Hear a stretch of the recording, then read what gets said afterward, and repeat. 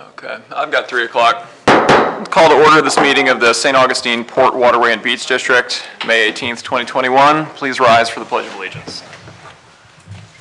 Allegiance to the flag of the United States of America and to the republic for which it stands, one nation, under God, indivisible, with liberty and justice for all. Secretary, please call roll. Commissioner Rivers. Here. Commissioner Way. Here. Commissioner Brown. Here. Commissioner West. Here. Commissioner Flowers. Absent. Next order of business is adoption and approval of agenda. Under new business, both of those agenda items are Commissioner Flowers' agenda items, so I would move that we strike both of those and move them to next month's meeting instead. Second. All in favor? Aye. And all in favor of adopting the agenda then, I guess, in that form? Aye. Aye. Great. Good. Public comment. Hearing nothing. Government representative comments. I gotta go last. You don't have to go at all. Good afternoon, Cindy Lindblad, St. Johns County Parks and Recreation. Just one small update from us. We are replacing the Volano floating dock. It was damaged in the past hurricanes, so it's a bit tilted. So that will be replaced between the June-July timeframe. And really the only other thing is our Volano dredge agenda item will go before our board on June 1st. And so with that approval, then I can bring the interlocal agreement for the match. So thank you again. Could you just update Commissioner West about what we did last? I mean, there's not much to say. We voted to put a little bit more money into the Volano dredge. It ended up being more expensive. I read that in the Okay. minutes. Yeah. Yay, arsenic. Yeah. All right, thank you. There you go. Thank you.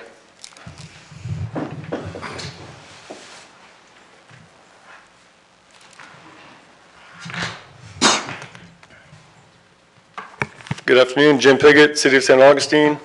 2 items first. I'll bring up the pylon memo that I gave you all last commission meeting and that I emailed to you all this morning. Again, we could bid it out for you guys, and then there's no guarantee that they would get there within 24 or 48 hours. But I'll remind you at the last meeting, Commissioner West, you weren't here, when Commissioner Way called Yelton and he went out and did it right away. That's also still an option. So it's up to you all. If you guys want to discuss that and tell me which direction you want to go. Yeah, did everybody have a chance to look that material over? I didn't have any, I personally didn't have any edits to it. It looked fine to me. Yeah, I think the rating makes sense. I mean, Yelton probably will score very high on this, so I think the appropriate procedure is to put it out to bid. Okay. Yeah, I agree. So in that case, can we put that on the agenda for next? I think that needs to be a noticed item for us to vote on. Oh, But- okay. Yeah, so can we put that on next month's agenda? Yeah. And we'll vote on that. The scope of work? Yeah, and the agreement as well. Okay, and like I said in the email, the agreement is 99% of the what we use for the interlocal for dredging of Salt Run. So. Right. One issue though that was outstanding was whether we wanted concrete or wood Right, pilings, right? So maybe that's something we can discuss right now. sure. Is this is new business now? Now you have now you're going to discuss the interlocal agreement. I think we're going to vote on it. This is the discussion of it right now. No, next month. That's what I mean, yeah. It's going to be under a new, Sure. Right, and so the wood or concrete, I mean, my thought would be wood, concrete.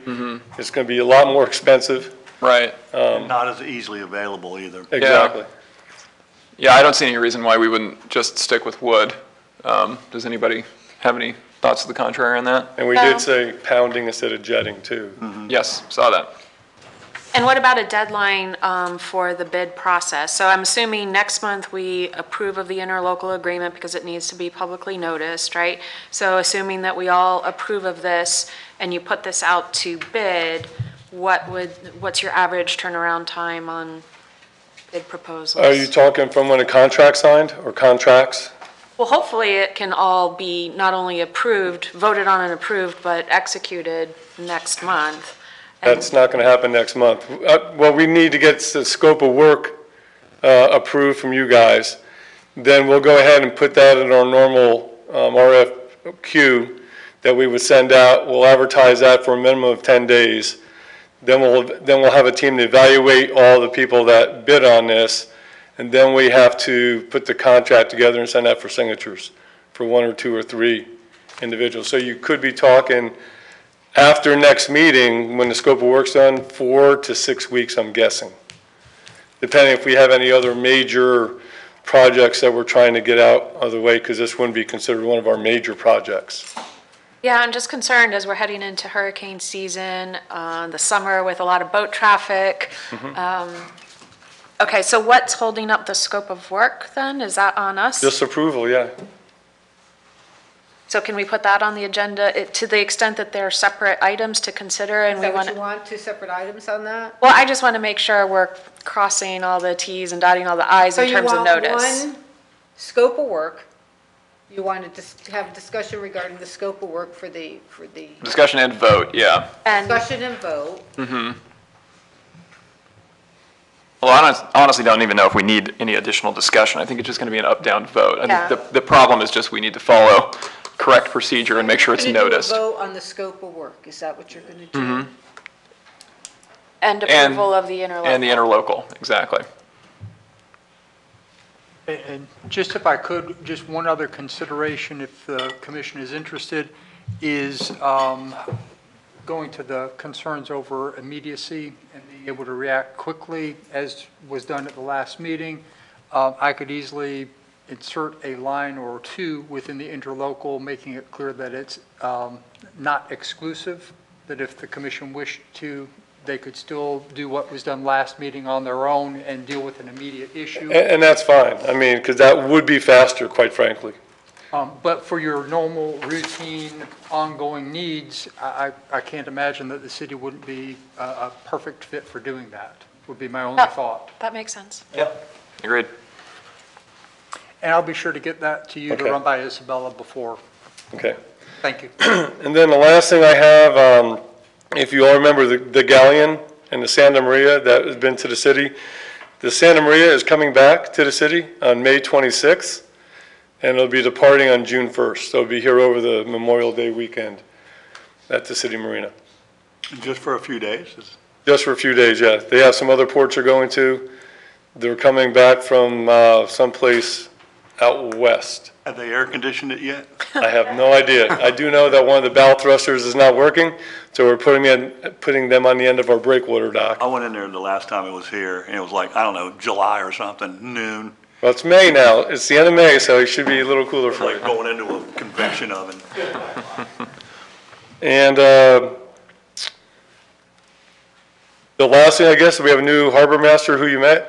He's been on duty now for almost a month, and he's doing a great job, so. If there's anything else, anything for the city? All right, thank you. Thank you.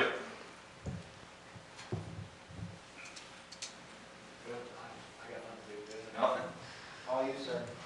All right. You look long-winded today, so we figured we'd cut out. Look long-winded? Yeah.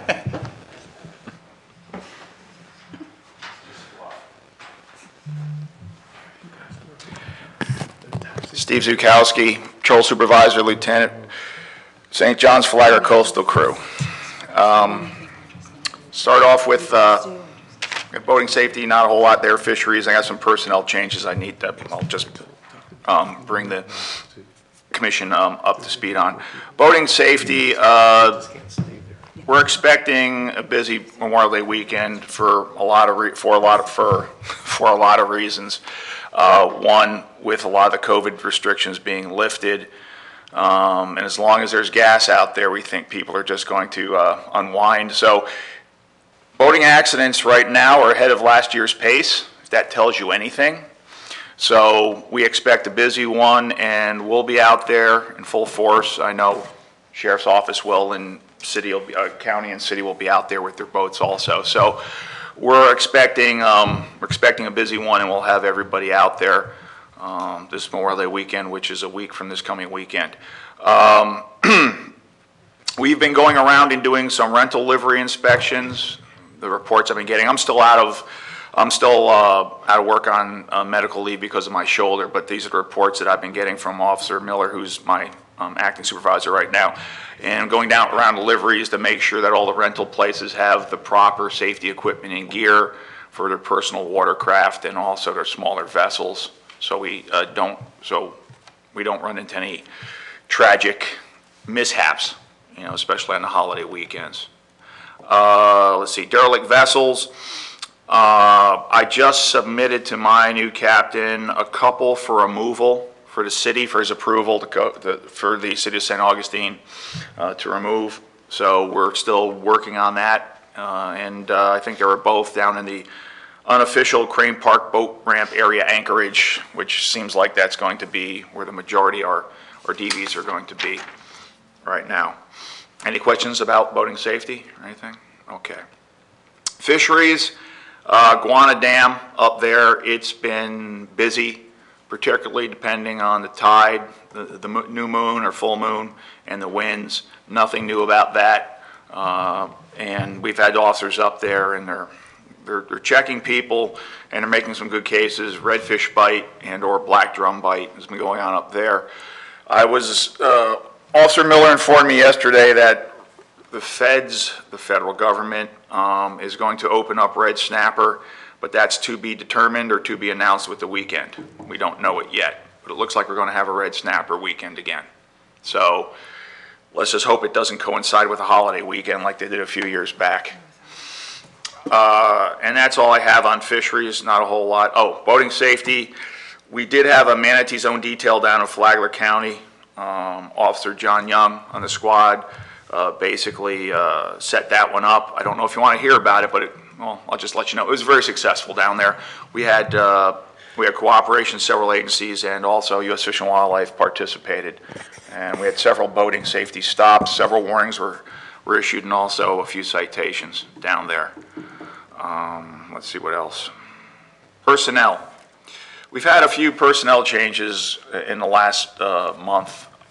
One being that this area, for Northeast Region, this is known as Area 1 for Fish and Wildlife.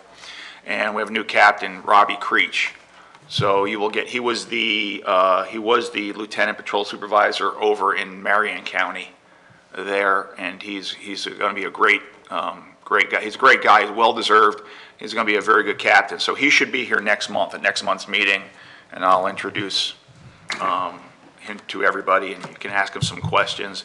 He primarily has inland knowledge, hunting, doesn't have a whole lot of boating safety or fisheries knowledge, but he's also a member of the National Guard, and he's very quick on the uptake, so he'll get everything. And we're looking forward to him coming out here for Memorial Day weekend and hopping on the boat, and maybe we'll take him offshore and see if he's got any sea legs or if he just gets nauseous looking at the rough inlet on the way out. It could be sometimes. But that's okay. That's part of his inauguration, I suppose. Officer Specialist Megan Thomas, who is probably I'm not afraid to say it, the shining star officer in the squad. She last week promoted or advanced to Investigator 1. So it's bittersweet that the squad's losing her. Again, another well-deserved advancement or promotion. The good thing is, though, she is filling the vacancy by Investigator John Breckler, who retired back in February, so she is staying put, and she will be here in this area. She'll just be working for another supervisor and under the investigations captain. So she will still be assisting us as best she can, but our investigators handle several duties that we don't. For example, they'll handle the serious boating accidents and the boating fatalities, background investigations, other things, more long-term investigations, similar to how a detective works in a standard police department. So well-deserved for her, and she's moving on. The good thing is there already is a request to fill her vacancy. Officer Steve Chamberlain, who works for, who right now is under the supervision of Lieutenant Scott Dack, down in Flagler. He's primarily an inland position officer. He must have hit his head because he wants to come work on the coast and go offshore and get wet and seasick. So he's got his transfer request in, and hopefully it will be filled quickly because we're coming up on the boating season, and I've already spoken to my new supervisor about that, and we're going to push to get him on the crew as soon as possible. So that vacancy is filled and we don't have to, we're not going to be an officer short for the summer boating season. And last thing is, I went and saw the orthopedic doc last week, so I'm cleared to come, as of now, I have to go see him one more time, first couple days of June, I'm cleared to come back early June. So I'll be back in the saddle, and you'll get to see me here with my cranky Yankee accent probably more on a regular basis at that point in time. So, are there any questions, comments, concerns? I have a question. Yes. As of last week, I think there were 720 manatee deaths statewide, which is surpassing several decades in terms of numbers. And I understand it's attributable to starvation due to lack of seagrass beds. Have we experienced any manatee deaths here? And if so, is there anything that we can be doing in terms of boater education? Any suggestions? I don't have any numbers for Flagler, or I'm not aware of any mortalities down in Flagler, and I'm not aware of any here right now in St. Johns County. As someone who's worked all over the state and worked in Lee County, Fort Myers, Naples, Collier County, where you truly have real seagrass beds, we don't have too many of them here. Our bottom is mostly mud and sand, and down there it's mostly sand, so it's a little bit different. That doesn't mean that we don't have manatees, because we do. The diet's a little bit different. If what you, and I'm not aware, Commissioner, what your source of information is, I'm just not aware of it, so I can't speak to that. But if it is, as you've read, seagrass, a shortage of seagrass, those deaths are probably, those mortalities are probably from other parts of the state and not up here in the northeast section of the state. We just don't have the seagrasses, primarily because if you look at a couple of factors. One, the tidal difference here in this part of the state is between 6 and 8 feet, low tide, high tide. So and you've seen the tides underneath the bridges going out the inlet anywhere like that, they rip at many knots, whereas in South Florida, it's maybe 2 or 3 feet on a good day. So when you have that great of a tide, you get more sediment, more turbidity in the water. There's more sediment stirred up. That's why people say we have dirty water up here compared to South Florida. It's not dirty water, it's just more turbid because of the greatness in tides. And also the bottom is a little bit different because we have mud. If you go down to Matanzas Inlet, where it's almost all coquina down there, you'll see the water for almost all year round, particularly in summer. It's clearer because of the shell. So to answer your question, I'm not aware of anything going on around here. Okay. Around here about that, unless someone else has some information. You, Josh? Okay. But it could be accurate. I just don't think that is something that's specific to this area. Anything else? All right, thank you. Thank you. Any other government representatives? Neither of you two? All right. Secretary Treasurer's report.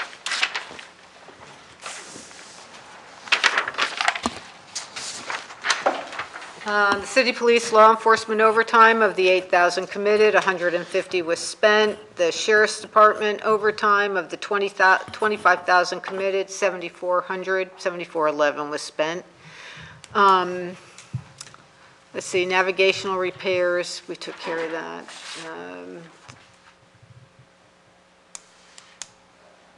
That was pretty much it. We didn't really spend that much. Those other things were spent months before for the nav equipment and the Diamondback boat. In the State Board of Administration Fund A, there's $23,155. In the operating account, there is $277,000, and in the money market account, there's $2,485,500 in the money market account.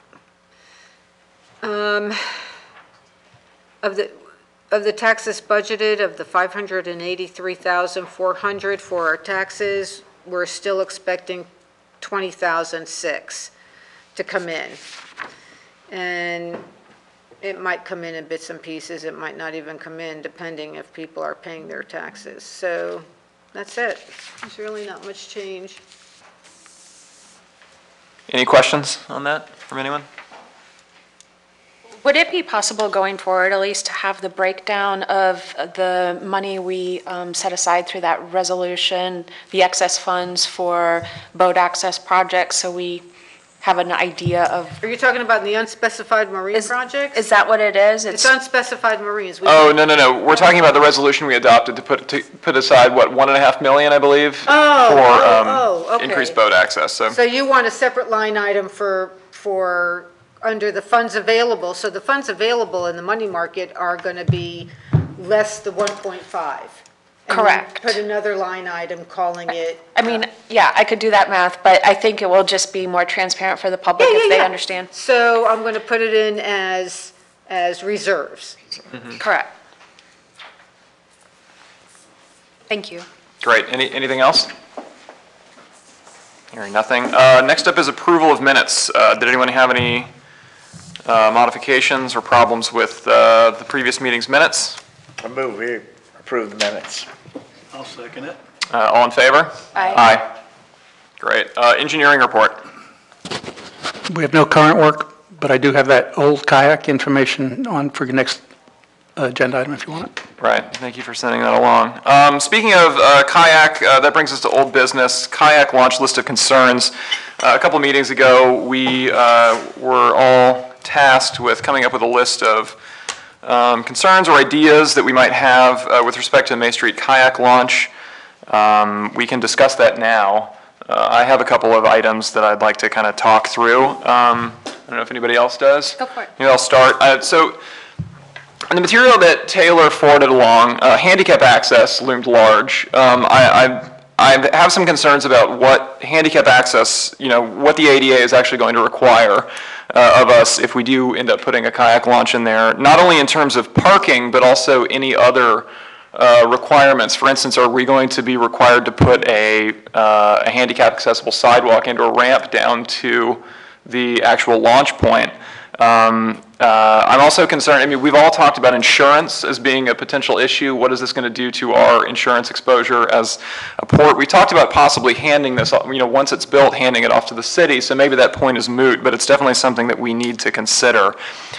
Something that I'm also concerned with, when we had the public come and talk to us about using this ramp, most of the people who talked to us were commercial kayak company operators. It was not just members of the public. I'm not even sure if any of them were members of our district. And I am a little concerned that once this thing is built, it's just going to be jammed up with commercial kayak companies all day, and actual individual members of the public are going to have a hard time putting in because there's just a bunch of 16-foot kayak trailers jamming the entire parking lot up. I also, lastly, another thing that I'm interested in hearing about, we've certainly heard that there is no, from certain members of this commission that there's no actual environmental concerns, that we just need to put fill in and we can go, but obviously that's not true. And I would really like to hear what specifically is going to be required there. That is as Tom has pointed out many times, that's a pretty rough patch of land that is underwater a lot of the time. It is indistinguishable from the marsh around it during high tide.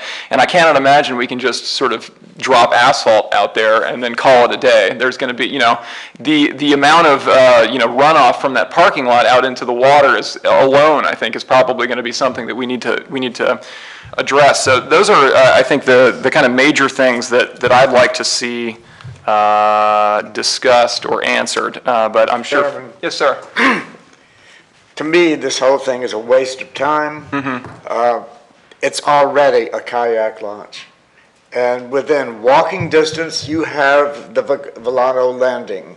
I just can't, for the life of me, understand how we even talk about putting tens of thousands of dollars into that area, which, as you pointed out, that I've said before, floods almost at every high tide. So I think it's a waste of time to talk about it. I think it's a waste of time to ask Taylor Engineering or anybody else to figure out what the costs are, because it's just a waste of time. Understood. It's already used for this purpose.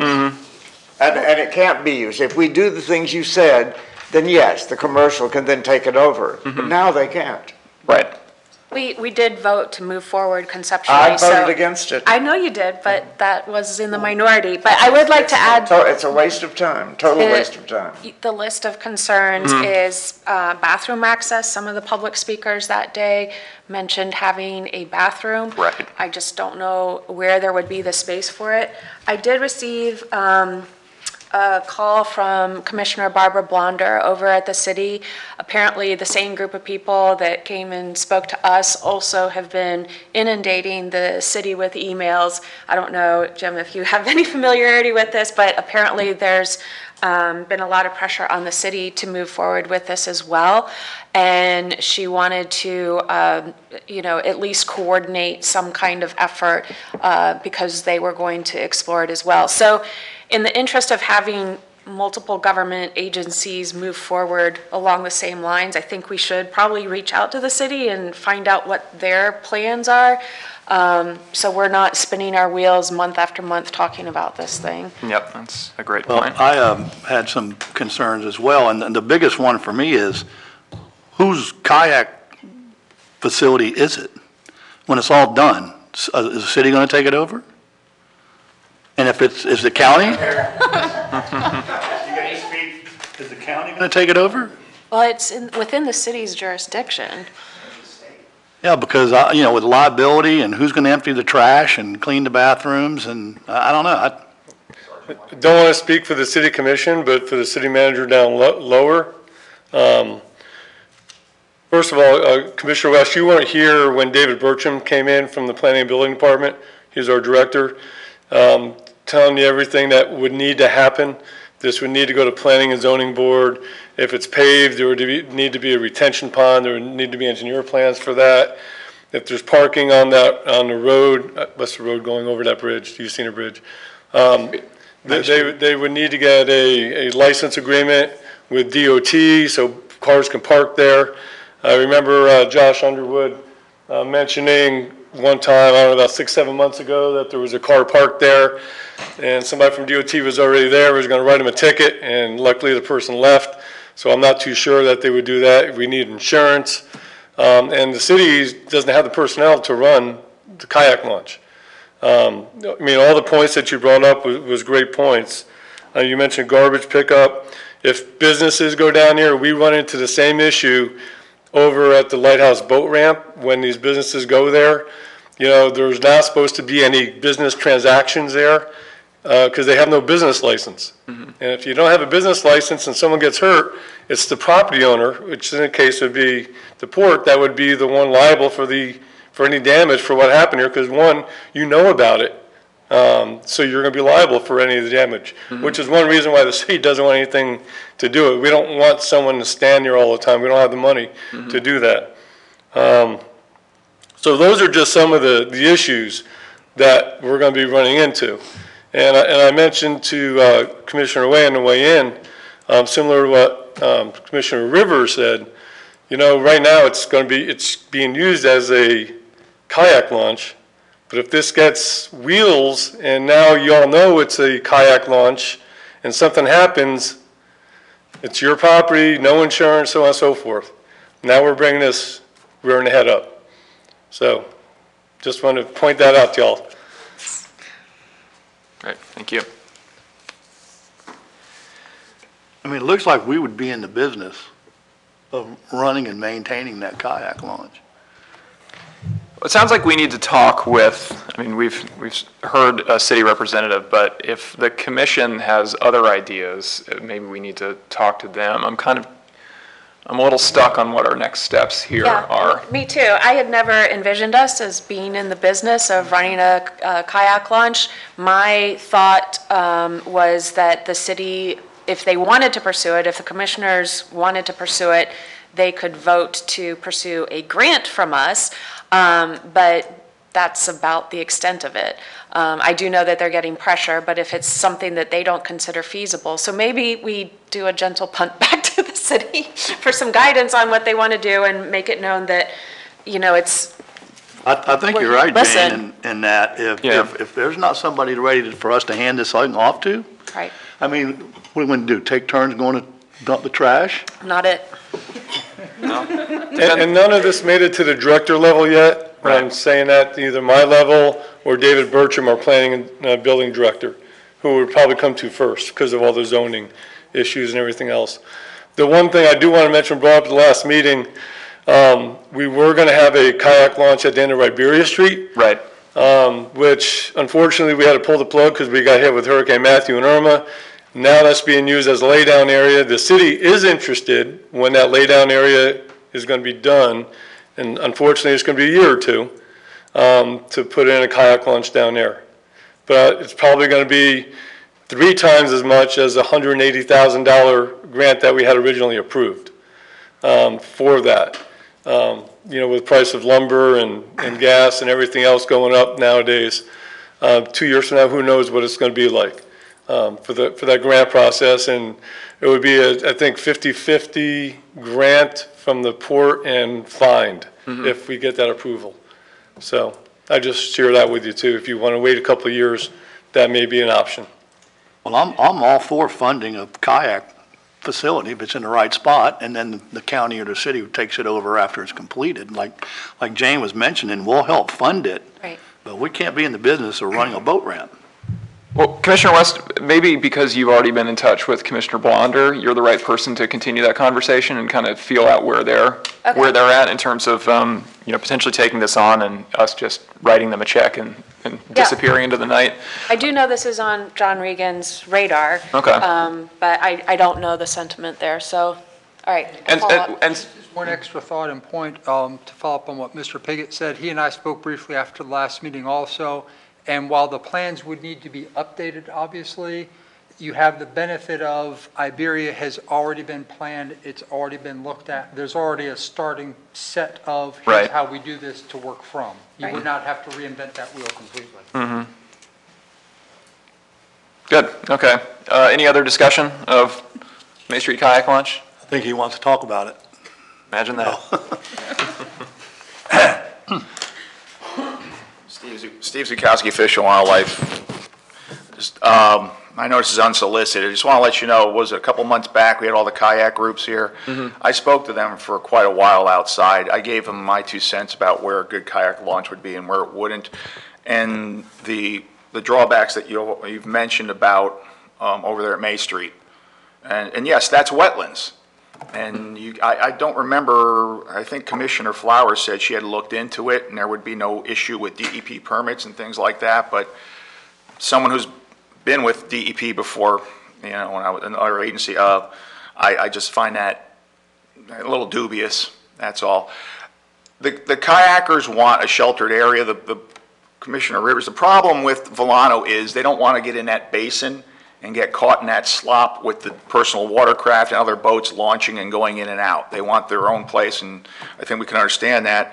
So unless someone's going to dredge a canal all the way from Volano, the basin, into Hospital Creek, which is not really, you could do it, but it wouldn't be a good idea.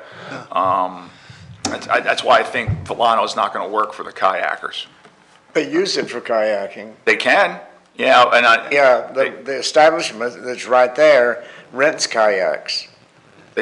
I know, but their concern was they don't want to get caught up on a busy weekend or something like that when the boating activity I can understand is tough. So unless there's a little carve out for them someplace else in the basin, that might be an idea. But I did mention to them Iberia Street was still on a burner at that point. And if it is, I think that's one of their other concern was they wanted close access to City of Marina downtown. That's another reason. And so that's why some of the other areas on the north and south end of the counties that I mentioned to them, they weren't interested in. Right. So that's all. Thank you. I believe that concludes that agenda item. Next up is digitizing records proposal. We were going to hear, Sandy was going to look into, I believe, contacting someone at the college about this and report back to us. I have nothing Maybe else. make a motion to table. Yeah, I move that we table this. All in favor? Aye. Aye. No new business. That takes us back to public comment. No? Comments by commissioners. Commissioner Rivers? Oh. Don't have any. Commissioner Way? Yeah, at the last meeting, I was kind of given approval to look into a sign and had the ability to spend $500 or whatever it was. Right. And I had a quote for the sign that exceeded that, and so I couldn't do anything about it and have them make it, but it was going to be a 4x4 sign with the reflectivity.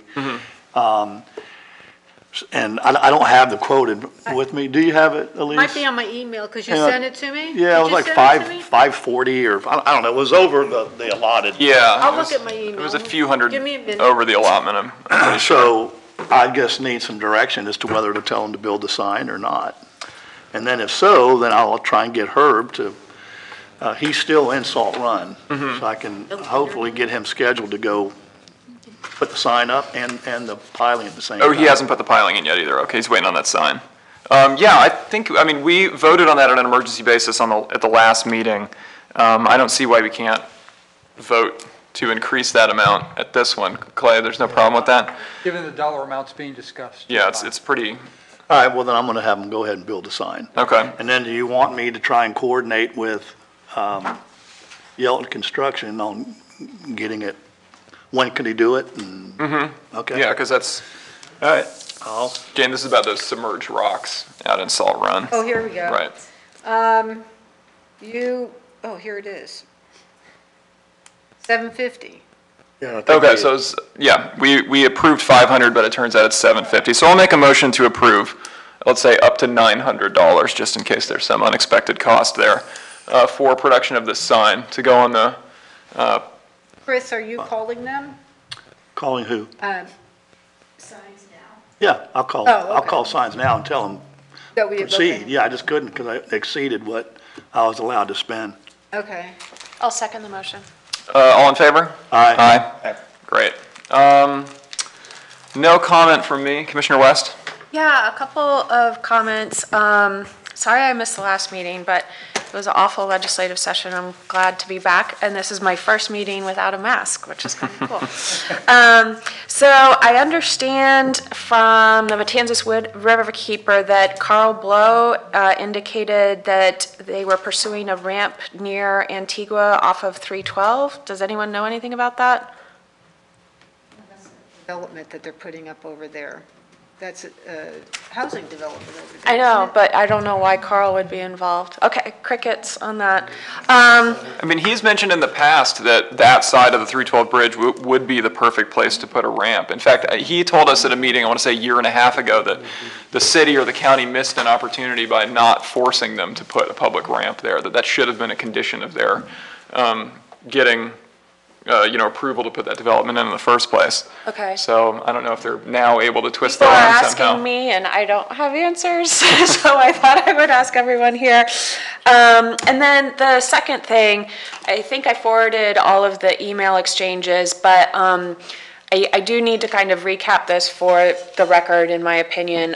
Commissioner Jeremiah Blocker wrote a letter to Representative John Rutherford indicating that the county had secured $500,000 of the LAMP funds as well as 1.2 from the Port Authority, and used the word secured for boat access.